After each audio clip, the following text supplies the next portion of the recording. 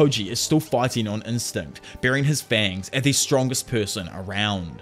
Megumi may be exhausted, but he's by far the least injured, so Toji drags him outside of the station in an instant. Before Megumi can even process what's happening, he finds himself outside on the road.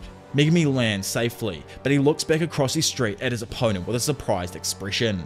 He claims that this ridiculous level of speed even passes Sukuna's from back when they fought earlier in the series. Honestly, love how Megumi doesn't even realize that this guy's actually his dad. I really can't wait for the day in the series where he finally finds out who Toji Fushiguro is, or like who Toji Zenin is, because that's who he knows him as, I'm pretty sure. Meanwhile, back with father and son, Megumi tries to visualize winning, but Toji is far too much of a monster to even fathom defeating.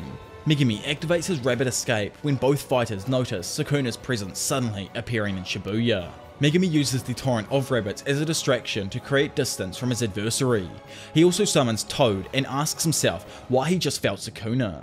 Toji instinctively charges into the swarm of rabbits and nearly stabs Megumi with his sharp and playful cloud, but Megumi dives onto the ground and avoids it. Running low on cursed energy, Megumi's sole advantage is that Shoko is stationed somewhere in Shibuya. Flashing over there, Yaga says Ajichi and Ino would both have perished if not for her, but Joko says that that's only thanks to the principal's quick thinking. They set up the station before Nanami even contacted them, freeing him to help up with the mission. Honestly, I think Yaga might actually be the mole who was feeding stuff to the higher-ups and it wasn't even Kikichi in the first place.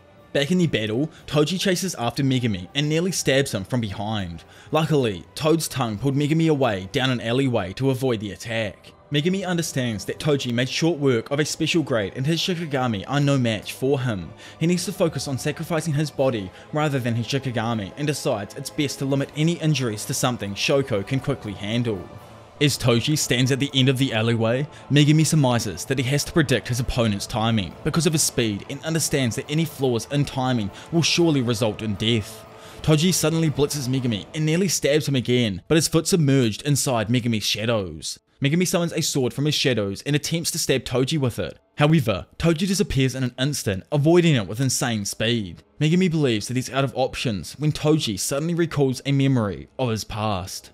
It was the time when Toji agreed to meet with Naobito in order to sell his son to the Zenin family. Toji believed that Megumi would have potential and he could possibly make something of himself in the future. Toji never fit in, but he thought that it would be the best way to take care of him in the long run. After not speaking a word since Megumi met him, Toji suddenly asks Megumi what his name is, to which the goat answers perfectly, saying, Fushiguro.